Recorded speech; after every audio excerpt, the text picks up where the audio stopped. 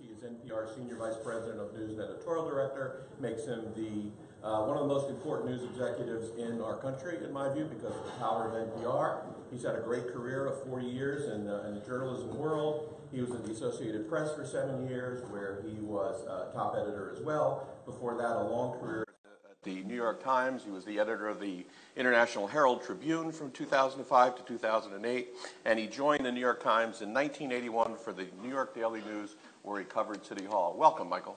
Thank you. Thanks. Thanks. And Merrill, I particularly want to thank you for that long introduction, because we've discovered that on Facebook Live you really need to vamp for 3 or 4 or 5 or maybe even 8 or 9 minutes. So as we're waiting here for the audience to gather. It's a lovely day, yes. Anyway, thank you. It's great to be here, and congratulations. This is a great conference, and, you know, I really do think you're focused on the most important subject in journalism right now, because rebuilding local journalism is what we all have to be thinking about. And we certainly agree on that. Last year at our conference in Newark, our luncheon guest was Marty Baron, who went on to be played by Liev Schreiber in a now famous movie. So, Michael. Whoa, yeah. So what do you think? Gene Wilder is no longer with us. I thought of him as maybe playing. No, come on now, right? Robert Redford, maybe? Well, I also thought of Jeff Garin from Curb Your Enthusiasm. Getting closer. Getting closer. Who do you have in mind? Well, Redford seems okay. Okay. Even though he's 15 years older than you are, but still, right. carries weight. Yeah, so to speak. Okay, fair enough. Well, welcome in any event. So welcome to all of you for our luncheon gathering. We're lucky to have Michael here, who came up from Washington, where he's now based.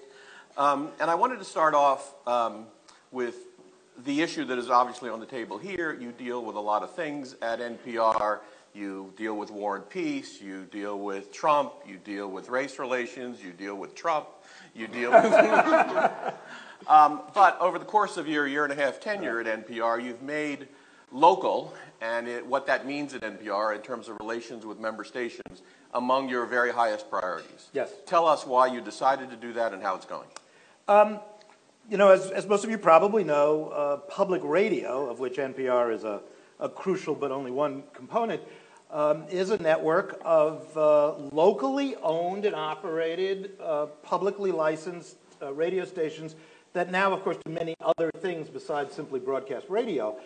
And we are completely convinced that the strength of the network is the local roots of each of our 264 member stations. And that's the thing we're trying to build from. So we're working very hard with member stations to encourage them to build up their local capabilities for journalism, for engaging with the community in various ways, remembering that radio was one of the original community engagement mediums. What is a call-in radio show, but community engagement. So we're trying to build on that and build up from this network of very engaged local organizations, and a lot's been going on. I mean, there are now almost 2,000 journalists in public radio separate from NPR. So maybe 2,600 journalists altogether. That's a large force, and if we can network them together so that first and foremost they're building local audience with their local engagement, and that we also use that to strengthen our national and global coverage, we think that's a very, very strong formula for a long-term future for at least one piece of not-for-profit journalism. So although your role is to help strengthen their capabilities in this regard and use your capabilities to make them stronger, wiser, sure, give them better tools and so forth, their news agendas for their communities isn't under your purview, although I'm sure you think about it. What do you think the opportunity is for local stations in their markets, large and small? Well, I think you can already see it happening. There are many communities in this country where one of the major providers of local news and information is the public radio station. You know, I like to say in a lot of communities now, the public radio station has become the second newspaper in town. We all know what's been happening in the newspaper industry and those disruptions. There are a few cities where the public radio station is, in fact, the principal source of news. And it works, frankly, at every level. KPCC in Los Angeles has 100 journalists in its newsroom. That's not as big as the LA Times, but that's a serious force for engaging with their community. In Marfa, Texas, way out in West Texas, not so many, maybe 7. But they play a really important role out in Marfa, engaging with that sparsely populated area, much as North Country Public Radio does in the northern tier of New York State. So you see this development, and it's really, it actually really happened organically. I mean, I think a lot of stations began to realize on their own that this was the service, and I think that my friend Jeff Jarvis is right to use that word, not because I think it takes a single thing away from any of the journalism we create, but ultimately we are an important part of communities, and if we're not serving needs the community has, we're not gonna be indispensable, as I think Geneva said. That was her word. And we see that happening, and we think that if we just need to keep building it. And to pick up one other word from this conference, I mean, I think the word cooperation is really significant and really needs to be thought about and lived. A lot of what we're trying to do is actually improve cooperation between stations and NPR, between public radio and public television, and then ultimately with the whole community of other journalism providers, not for profit in particular, but even with commercial journalism organizations. In Miami, WLRN has a very robust partnership with the Miami Herald. They basically share a newsroom, and they share their news, and they make coverage decisions together. I don't know that that's necessarily the model for every community, but I think you want to look in each community at who are the most significant providers and recognize that the old model of journalism competing with other journalism is basically a dead letter. I mean, that's not where our competitors are. I mean, we can talk about this a lot of different ways. My favorite is simply to say that our biggest competition is simply to hold people's attention. Or we can go back to your frenemies conversation later. And we'll get to Trump inevitably. Right, absolutely. But speaking of Marfa, I mean, let's talk about a Marfa or a place like Marfa. What is the role of public radio in covering a place like Marfa? Is it just another voice covering City Hall, just as hopefully hyperlocal sites and the daily newspaper continues to? What differentiates and what matters in a place like Marfa? You may not know the Marfa story by heart. No, I'm actually fairly familiar with Marfa, and also, in fact, if you drive due north from here, you get to St. Lawrence, New York, several hundred-mile drive, and that's the home of North Country Public Radio, which covers the entire stretch of the Adirondacks. You know, huge, beautiful area. Lake Placid is in there. Watertown, New York, home of the Watertown Times. And they're a good example. I'll cite some things from there just because I happen to have been talking to them recently.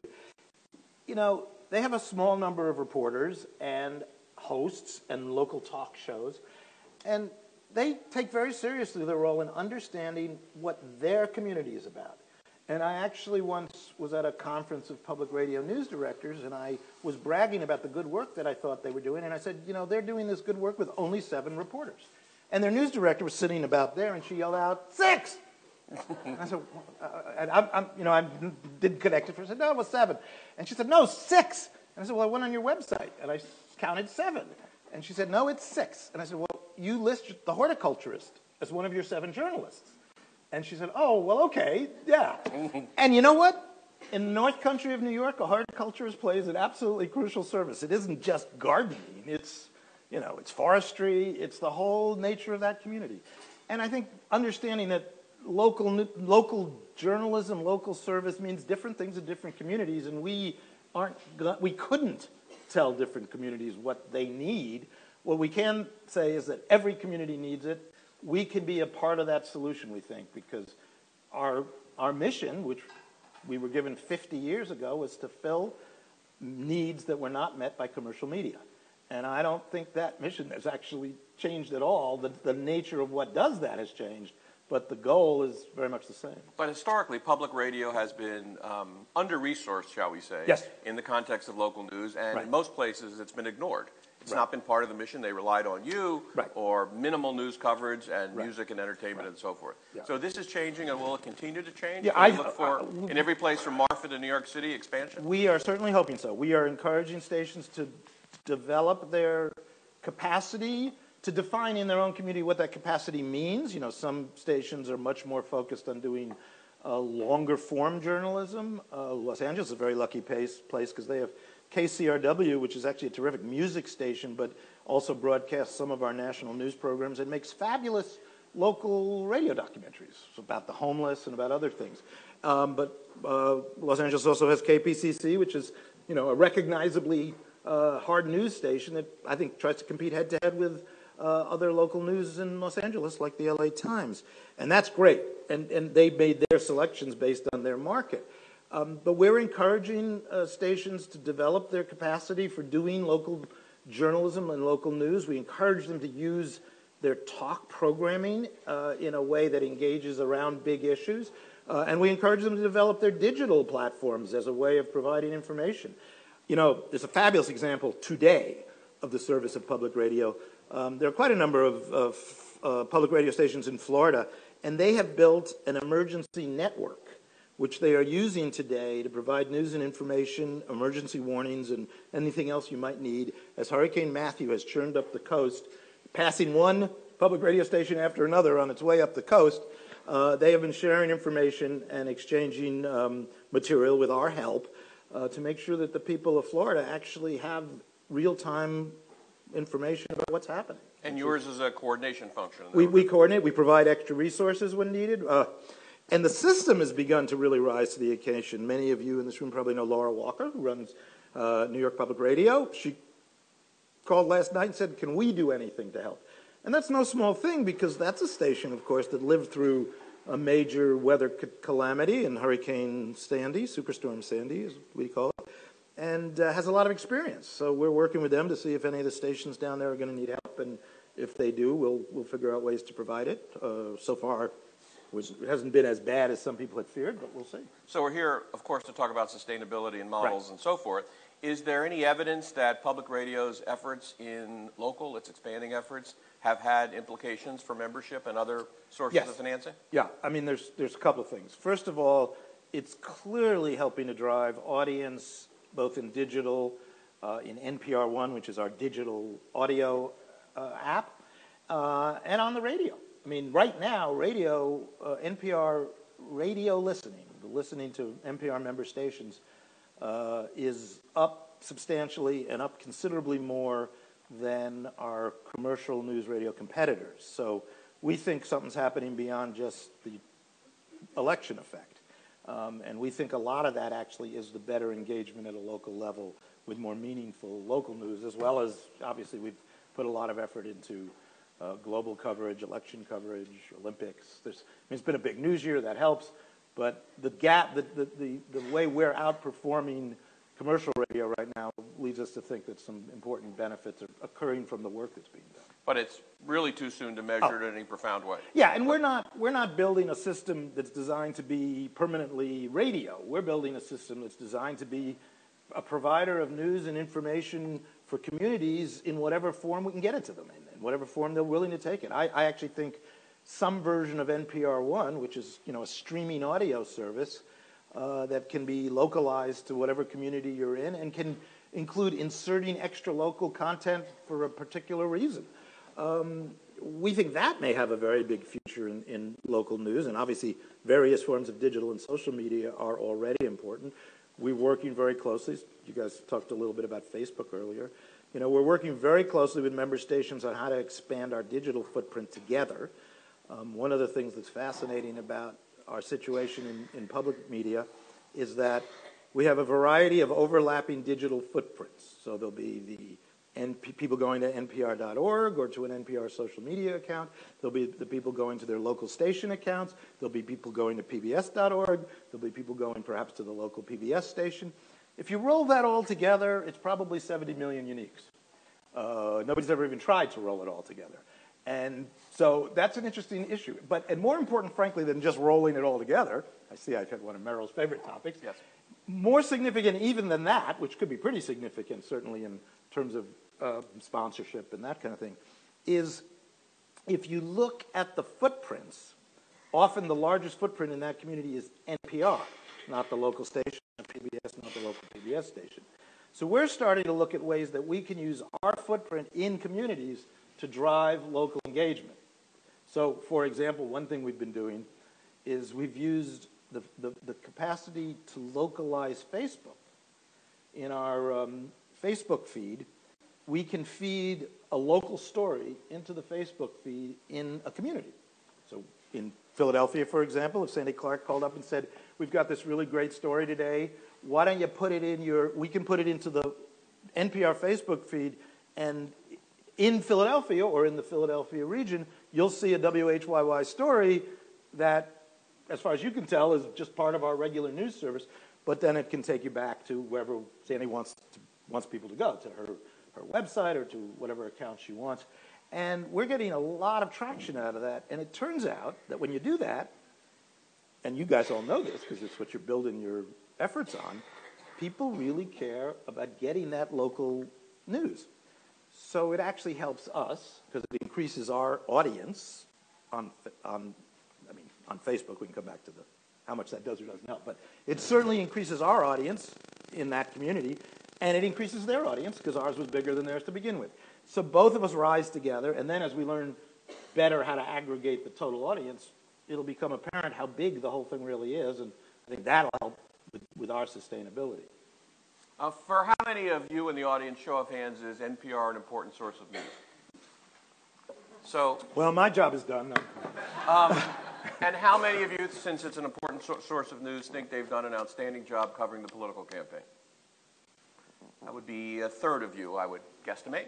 Let's talk about the political campaign, because half or more of this room think you haven't done a great job, and that's an indictment and part of media in general and the perceptions of people like those of us in this room that the media has underperformed in the election season. Right. How has NPR done from your point of view? Well, I think we've done better than that vote would show. Okay.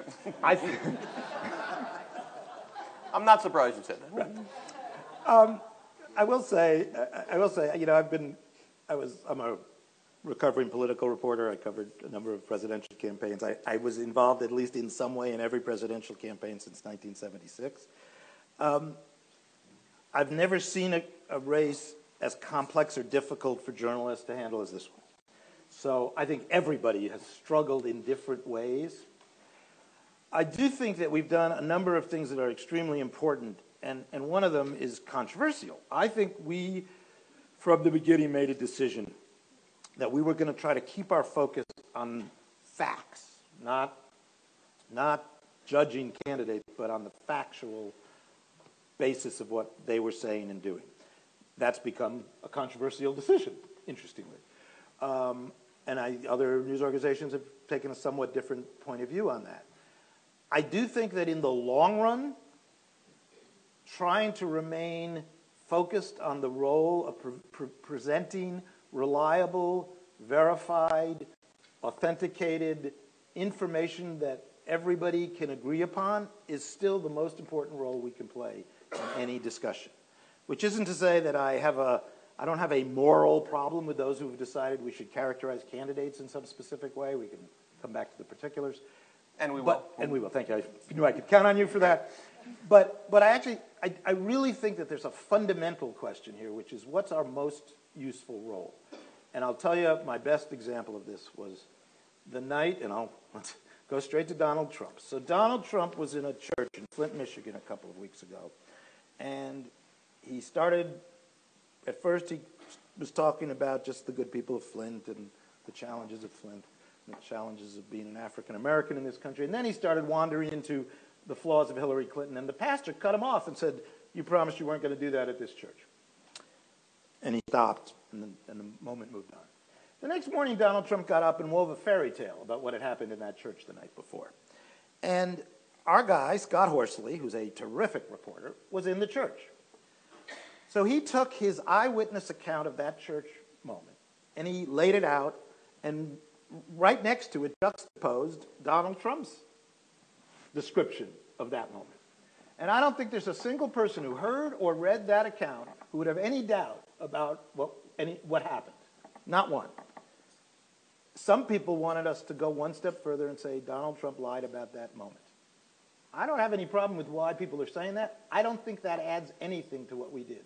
Because the value of what we did was having Scott in that church, having his eyewitness account, which, by the way, became the basis for every other story, virtually, about the moment, including all the stories that decided they wanted to call him a liar.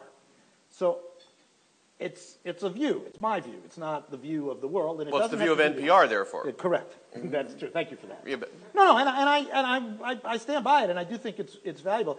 I don't think it needs to be the view of everybody in journalism. I think, frankly, the First Amendment guarantees our right to have a lot of different kinds of journalism, and we always have, by the way. But I think Scott Horsley did his job in that church right now. And by doing his job, he allowed the rest of the country to talk about that moment.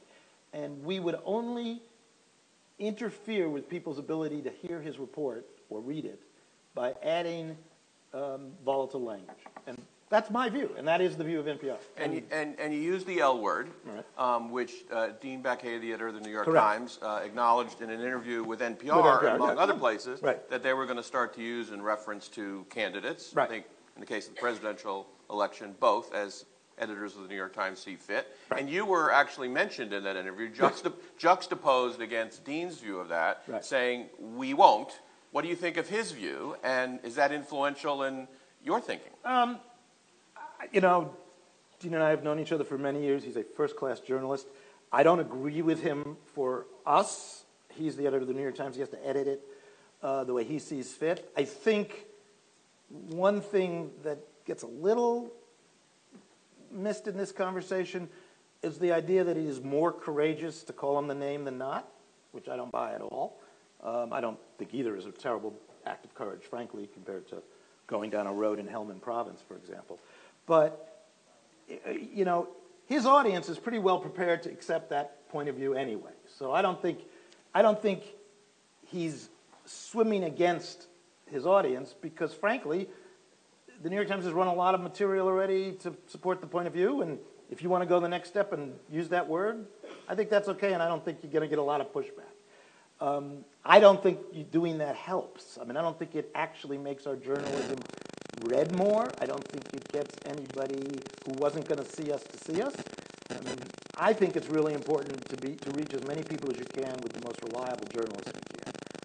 That's my view, and that's why I think laying the facts out clearly is more important than what name we decide to append to the facts.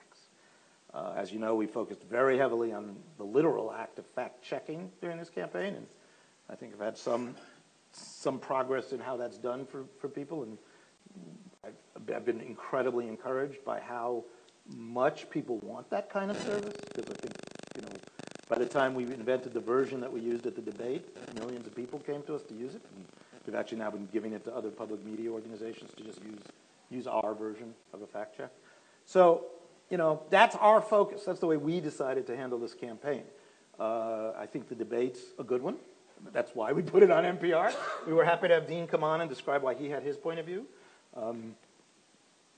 I kept away from that story. I didn't tell them to put me in it or not. They did that on their prominently there. They did it. That was their call to do that, but I didn't mind it. It was fine. I mean, it's good to argue about these things. So, looking over the landscape of media again. But let me just to emphasize the point. I think it's good to argue about this. I don't think this is anything like the most important issue facing journalism right now. The most important issue facing journalism right now is how are we going to sustain the boots on the ground to do the kind of reporting that the country needs, both in local communities and in international journalism.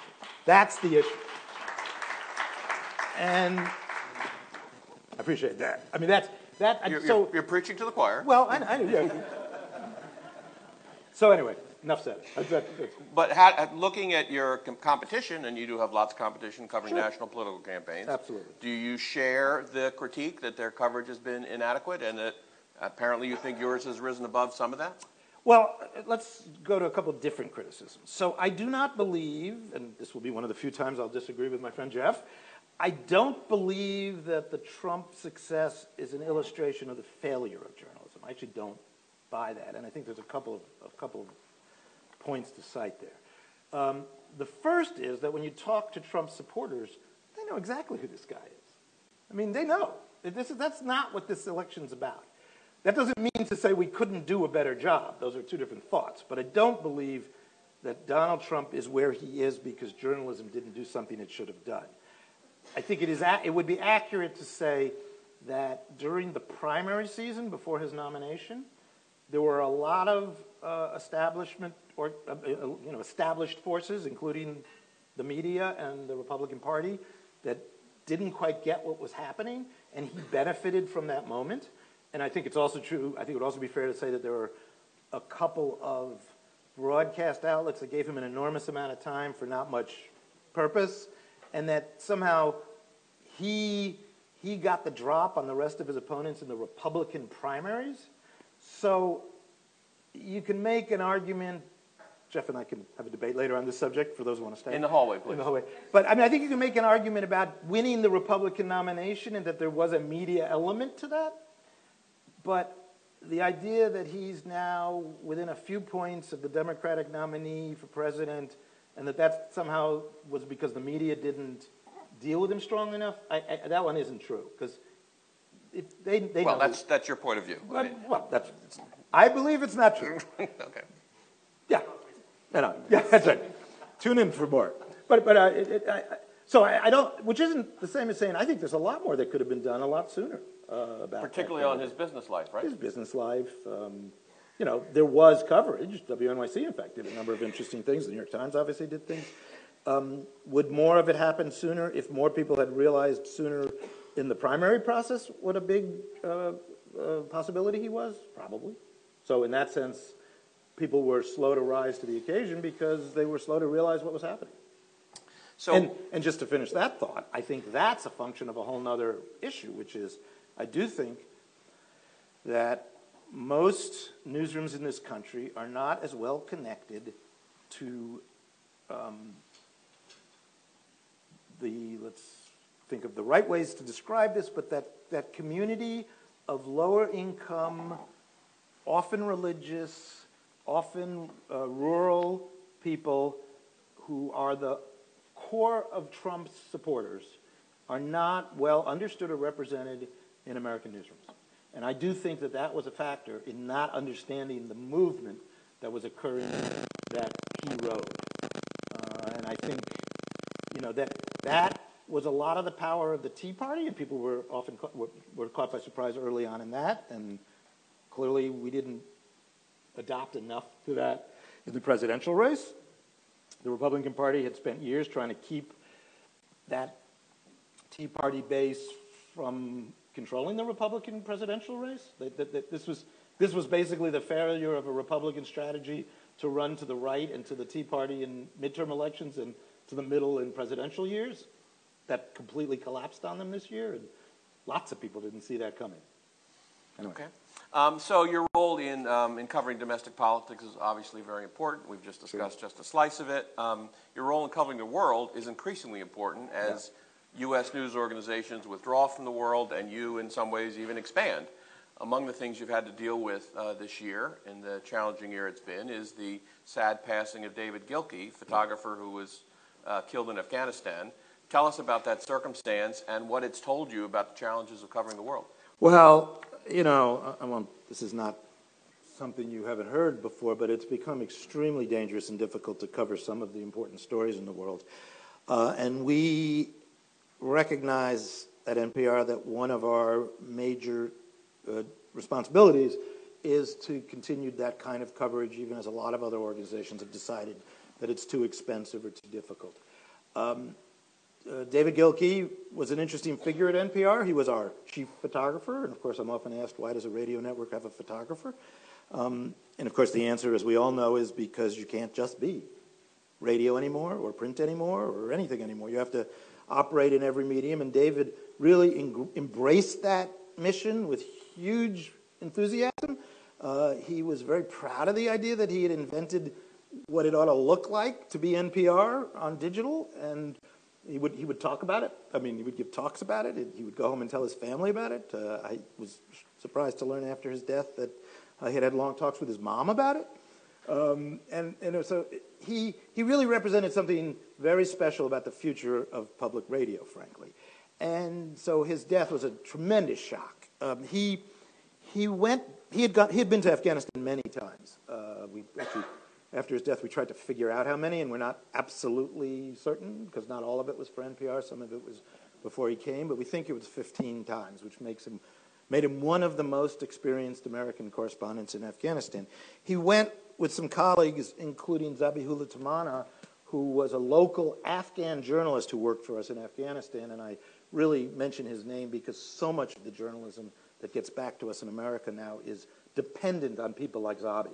So I really want to make sure that we remember both Zabi and David.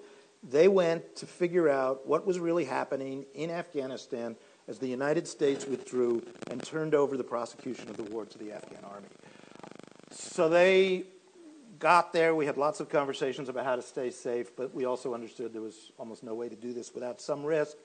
They decided it was crucial to go down to Helmand province, probably one of the most contested areas of Afghanistan. And the Afghan general in charge of Helmand province told them that it was safe to go up a road and that he would go with them. So they assumed, well, the general's going to go with us. This isn't so bad. Unfortunately, the general was wrong. They were caught in a Taliban ambush. A rocket-propelled grenade hit the vehicle that David and Zabi were riding in, and they were killed instantly, as far as we can tell. And it was a terrible loss, and I think most of us at NPR are still struggling with the loss, but we're also recognizing that our commitment to international journalism is only all the more important because of it. We've established a fund in the name of David and Zabi to continue to support international journalism, and I'm pleased to say that the Corporation for Public Broadcasting gave us a nice bequest to get it started. But we're, as you said, we're not only not withdrawing from it, we're really trying to press forward because, you know, this country can't hide from the world. It has to know what's going on in the world, and we see a responsibility in that area. We'll take a few questions in a few minutes. Hopefully there's a mic ready to wander around. Okay, the mic's over here. Is there a question for Michael that anyone would like to raise? Well, why don't you come up here and bring the mic while I ask another question. So we would be remiss if we didn't talk about NPR's economics. NPR sure. has been widely reported, has teetered from time to time and has rebounded, and at least the optics are now that it is rebounding and that things are relatively healthy there. Assess the health of NPR, which you're trying to expand and grow and move into new areas in a difficult environment, for sure. Yes, I mean, no media company can say that it's safe out there. Every day is a challenge, but I think we're clearly in a better place than we were a few years ago when the company was running deficits every year and was, I think, in pretty serious danger. You know, NPR has a pretty mixed revenue stream. We get maybe, if you take all of public radio, which is, I think, a more honest way to describe it, about 15% of public radio's revenue comes from the federal government. And then the rest is a mix of member support, what we would call sponsorship, advertising, basically, and then other kinds of support from foundations and other kinds of donors. And we're seeing a lot of growth in audience. Every one of our channels or platforms is up this year. As I mentioned before, our radio listening is up substantially this year, and it's up a lot more than would be explained just by the election. So we're hopeful that there's at least some period of time in which radio will continue to at least maintain its present audiences. But we know that that's not something we can rest on. I feel, in fact, I say to people at the office that we're been given a gift from the media gods because we know the ultimate outcome. I mean, we know there's going to be huge disruption and audiences are going to move in a lot of different directions. But we've been given a bit of a grace period where radio listening is still strong. And during that period, it's our obligation to figure out how to reach people both with our audio and with our news in other forms while we still have this source of revenue and audience from radio. So that's what we're about. We've developed, apps to reach people with audio. We're working very closely with member stations on that kind of thing because clearly it's all really the same audience. And in radio, it is literally the same audience. But even in digital, essentially, it can be the same audience. And so, we've been able to grow modestly in terms of overall revenue the last couple of years. We're still very careful not to get into some overspending things. So we try to grow slowly. We try to do as much as we can with partnerships and cooperative ventures, as I think any smart company would do now. And we're reasonably optimistic that the future is going to have a good place for a news organization like NPR. We're growing very rapidly in podcasting. I don't know what podcasting will look like in the future. I'm personally thinking that what's actually going to happen is that the thing we call podcasting and the thing we call streaming are actually just going to meld together, and there will be one thing where you'll get things that are what we now call podcasts, and you'll get things that we now call newscasts, and you'll get a bunch of things that we now call segments on magazines. Isn't that NPR One? Well, it is essentially NPR One. Right. And we think that'll be one of the major ways the future will work. Or not. Maybe something else will happen. But whatever it is, we're trying to experiment and do things. And, we got a lot of people inside the NPR newsroom this year to do Facebook Live, not because I necessarily think that's a crucial part of our future, but because I think it was crucial for people to be thinking, as David Gilkey thought, well, what's that look like to be on the radio, right? So I think we're encouraged by what's going on right now. And the one other thing I would say is, I do think there are a lot of people out there who want to support journalism. They want to support local journalism because they need it in their communities. They want to support global journalism because they understand their country needs it. And, part of what we all have to do is keep inventing and reinventing how we do it so that it really fits into the world that we now live in. And where's that mic? Yes, please. Hello. I can just talk to you. Right. But we have a global streaming audience. Global streaming audience. So in terms of the current Trump and Clinton campaign, what do you think was you were saying how different regions of the country look with words of like seeds of distrust for the media, even though the role of media is to be objective. So why do you think that certain areas will believe that media is twisting actual sound bites from candidates to say that it's untrue, even though it is what they said? So first of all, just to flag it, I'm not sure that even everybody would agree that the role of the media is to be objective, but we can sort of come back on that one. And I don't much use that word, objective, because I'm not even 100% sure I know what it means.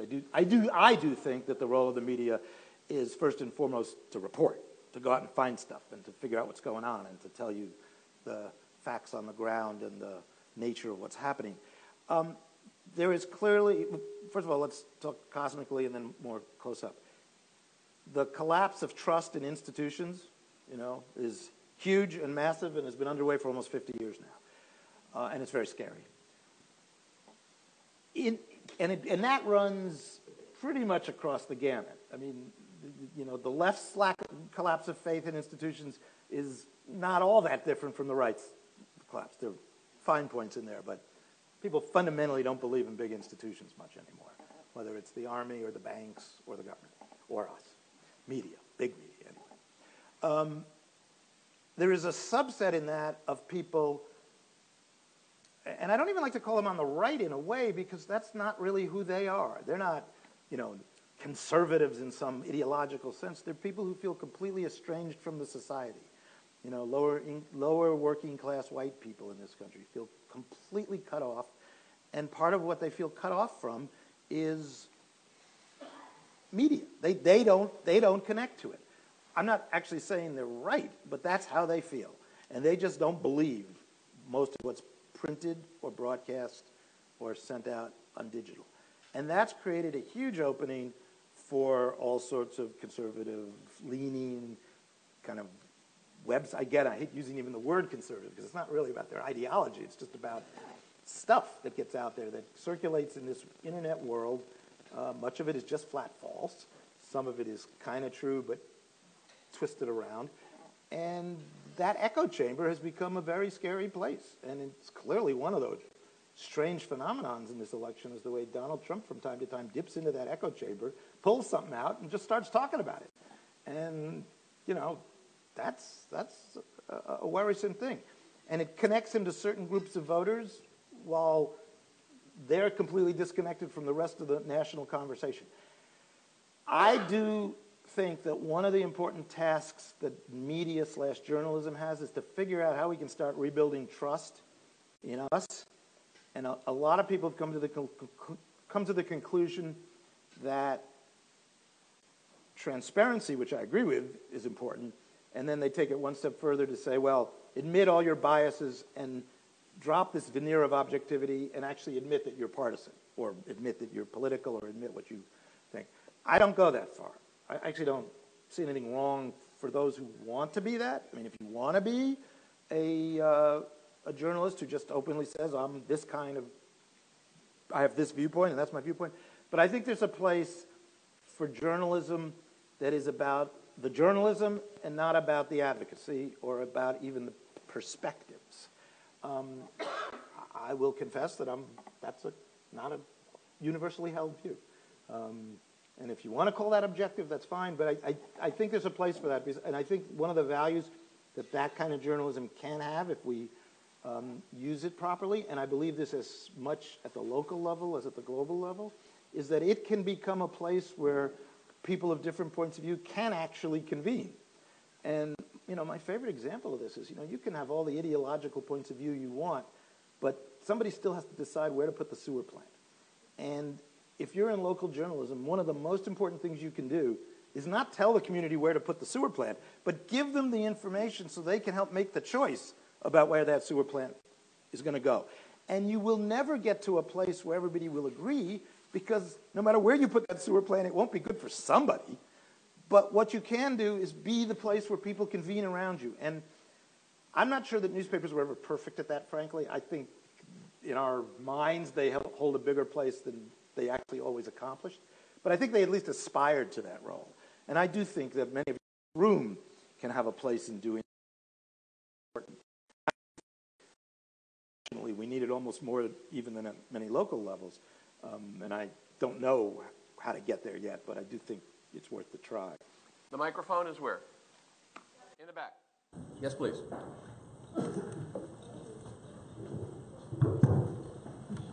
I'm a sustaining member of NPR. I'm sure a lot of people here are. No? Raise your hands. Oh, yeah, all those people who said they listen, how many people contribute? Right? As many as like your political coverage. Right.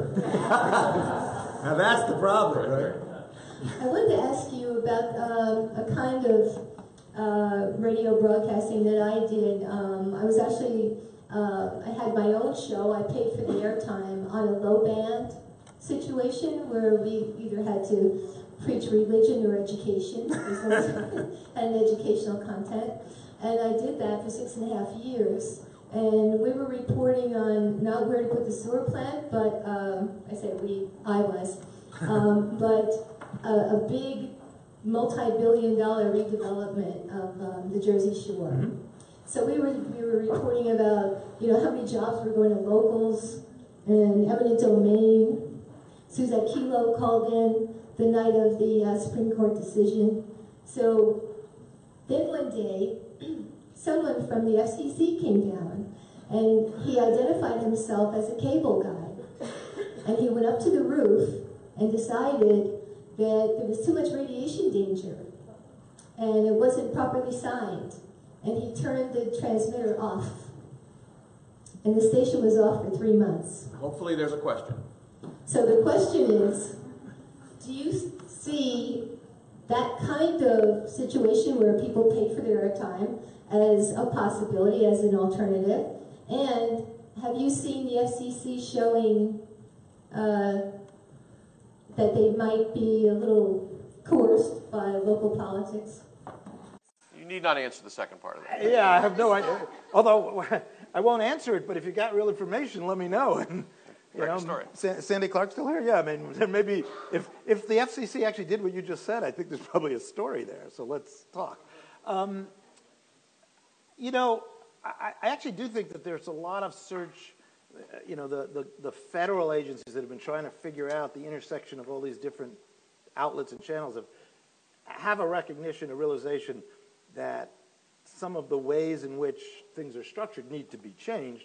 The most dramatic, immediate one for some of the people in this room, obviously, is the spectrum auction that's affecting public television. It doesn't have much to do with public radio. And that's, you know, could end up producing a fair amount of money for certain, well, either for public television stations or for at least for the license holders of those licenses. And whether we'll be able to get that money back into the system to promote good journalism and other community services is an interesting debate that everybody in this room ought to pay attention to because it's important. I don't know enough about the low-band license issue, so I don't know whether but it's an intriguing one and an interesting one. And there's one other one I'll mention just because I think it's in all our interests. You know, every mobile phone in this room has an FM chip in it, and the government ordered the mobile phone makers to include that chip so it would be available in case of a national emergency. But some telephone providers turn it on and some don't. If everybody turned them on, there would be a very inexpensive way for anybody to receive FM radio in a new mobile environment. We at NPR think that that would be a really good thing if the government would simply tell everybody to turn on that FM chip. And you could then set it for low band. You could do just what you said, or you could just set it for your local public radio station, whatever. You could even listen to commercial radio on it. And in a way, it would be like the old transistor radios thing, but it would be, everybody would have access to it. And the government perceived that as important to the extent that in the event of a really severe national emergency, this would be available, but it's not really available to people now consistently. I believe, I'm doing this from memory, I believe Samsung turned it on, but then their phone started exploding. So Only the 7th. But Apple has not turned it on, for example. Okay. So anyway, I think there's some issues about this that are worth people learning about. Where is the microphone? Is it in somebody's hand? Is the microphone in somebody's hand? So I have to make one last point, as I'm told we're wrapping up. Oh, okay. So you, as a representative of the system and of NPR, are big on partnerships, right? Yes. So I'm now going to ask every one of you to go back to your communities and make sure you reach out to your local NPR station, because the head of news has said they're into partnerships and they want to work with every one of you in your local communities to improve your journalism and your access to your audiences. So please do so and tell them Mike sent you. And keep me posted. Thank you. Okay.